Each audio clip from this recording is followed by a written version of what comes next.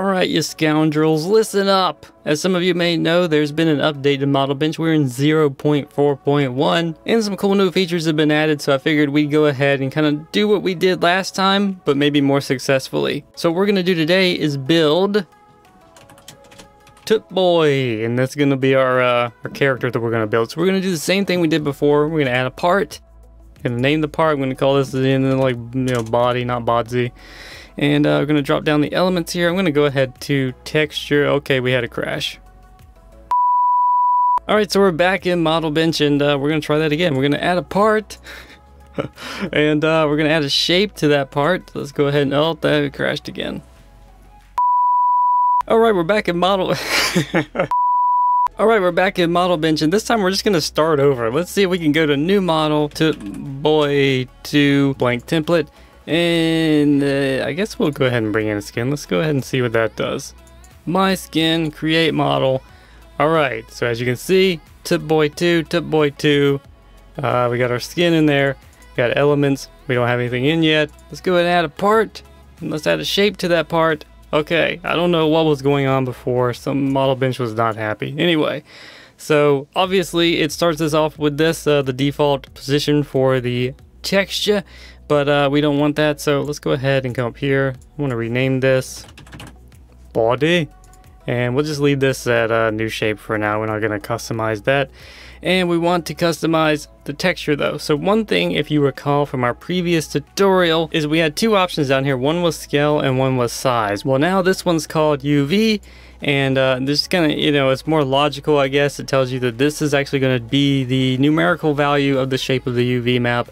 So let's go ahead and pull that up like so, and we don't want that, so we're just going to drag this over and just scale this and size it up the way we need to, just like we discussed in previous times or something. So there you go, it automatically did that, and you'll notice down here in the UV the values have changed. So you can change it here or you can change it over here. This seems a little bit easier to me because you're not having to guess, but whatever. And of course, another thing we'll probably want to do here is move the rotation point there. So we're just going to change the pivot point here to, I guess it'll be -2, or no, it'll be -4. We're going to go ahead and change the Y, because why not? Oh, -2 there. And then that way we get our pivot point right there. I'm just going to say, maybe we want to have that pivot point somewhere around here. I don't know. We'll go with that. There we go. Good to go there. And we're going to say that this is the floor, so we want to bring this up a ways, because we don't want that issue that we had before where he spawns in the ground. Alright, so now that we've got that, then what we're going to do is bring in a new part. Bada bing, bada boom. And this one's going to be automatically parented to the body, which is good for me. I'm going to call this one head. Add a shape to that part. Bada bing, bada boom. By default, it gets you this, default position for the UV, which is good for us. We're just going to change the pivot point here. 4. And I think this is good at 0 there. And then we're going to bring this one to -4. And what we want to do at this point is use the actual part to change the position. So we're going to do like that. Line that up real good there. I think we're doing okay. And as you can see there, those things line up, and that's how we want them. So I think we're good to go. So we're basically just going to keep doing that. We're going to keep adding new parts. Let's go ahead and select the body, new part, and these are going to be the arms. So let's say left arm, and then we add another part to it, or shape, and we'll just leave that a new shape. And as you can see here, we've got our default thing again, but all we got to do is come over here, slap these together real quick like, and there it is. And we of course want to change our pivot point. We're gonna just bring this over. I think -2 is where we want that, and then we want to bring this way down to like 12 or something, and then you bring it over like this, and we can have it there. Of course, maybe I want it to not be so high. I want it to be like right there. We got it in the center. Okay, so then we go back to the part, and we're gonna move that up and move that over, And now Steve has a left arm. So here's one of the new features that was added. Now we have a duplicate button, and this is something I advocated for. I protested, I wrote letters, all sorts of, things that people do nowadays for any problem they have. I went and did that, and I got the duplicate button put in. You can thank me. It was totally only me that was advocating for that. I don't think anyone else would have asked for it, so you're welcome. But here we go. So there we have the arm duplicated. I'm just going to take it, drag it on over. But of course it is sharing the same texture, so maybe we don't want that. Maybe we want to bring it down so it has the other one. So we're just going to go right there. So now we have the arms just like so, and hopefully that's okay. I may have the skin messed up, I don't know, but that's what we end up with. And we have two separate textures for two separate arms, but we duplicate it to make it super easy. And all these things are parented to the body. So if I collapse that, then everything here is parented to the body and we're good to go. So what we want to do, however, is let's go ahead and drop all these so we don't get confused. We're going to bring in a new part, and I don't want this one to be parented, so I'm going to drag it like that to make sure that it's its own thing, not in here, but it's its own little special line there. We're going to go right leg. Call that right leg. I'm going to add a shape to it, and as you can see we get the default head, which is initially kind of creepy, but you get used to it. It's not that big of a deal. And we'll just go ahead and bring this down, get our leg all shaped up. Like, well, wrong. Oh wow, man. Okay, here we go. Bring it like that. Bada bing, bada boom. Get our pivot offset set properly. This one will come up to the top, unlike how we did the arm, if you recall.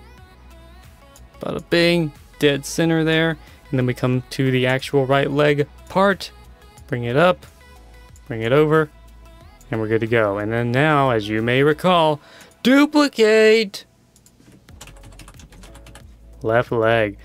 Then we can leave that alone, and we're just going to take this, drag it on over, and now we have that. And then we take this and we drag it on over, and then we have that. So as you can see, we have a fully functioning character. However, we did not add bins, and now there's been some new features added to that as well. So that's what we're going to cover now. So I'm going to go over here to left leg. I probably should have done that before I did the duplication stuff. So now with the part selected, I'm going to go to bend, and we're going to go bendable. Boom, just like so. So now what we want to do is determine where it's going to bend. As it is now, it's default set to lower, which is actually what we want because we want the lower part of the leg to be the one that bends.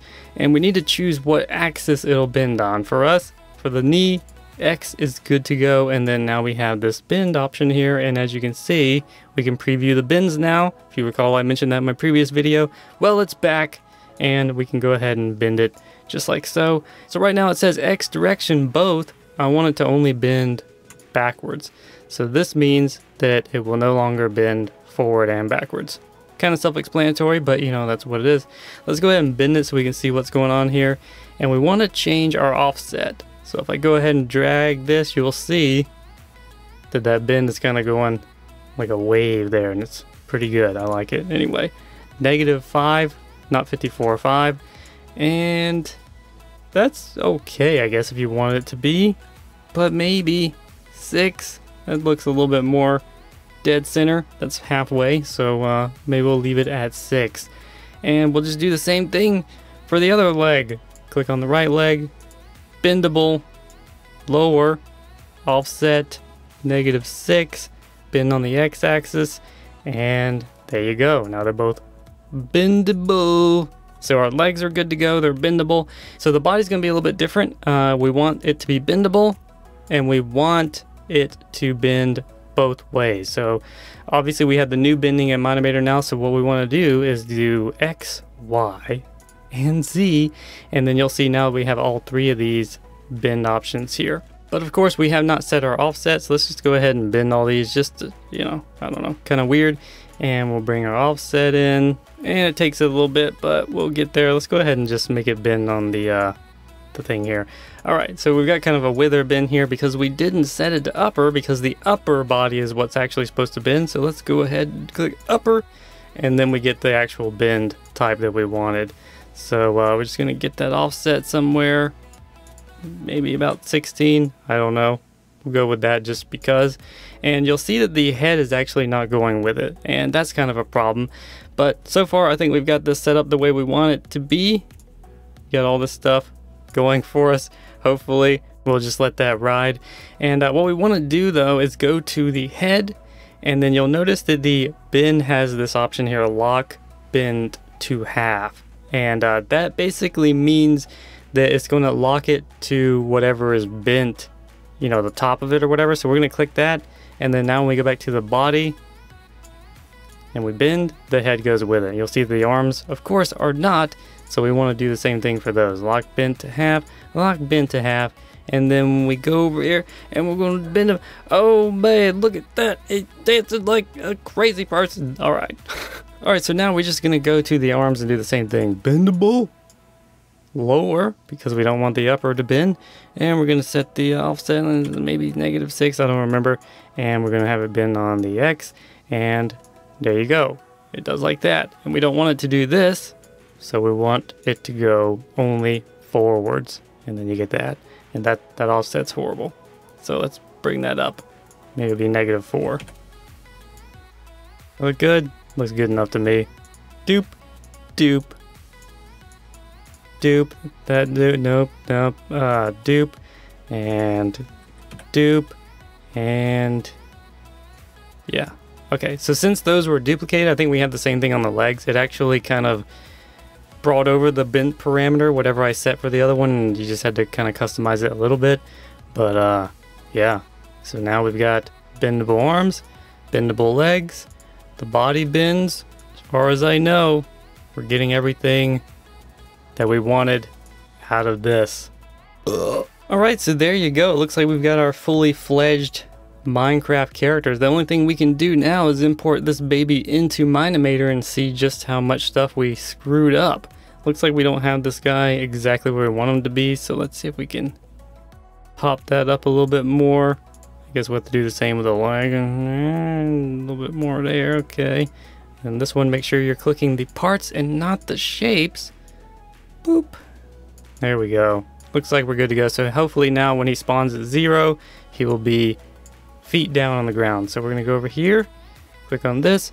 We're going to save model, and it's going to take me to this. And I'm just going to overwrite the one that we had earlier. Hopefully, well, you know what? I'm going to name him Tipboy2 because I don't want it to screw up.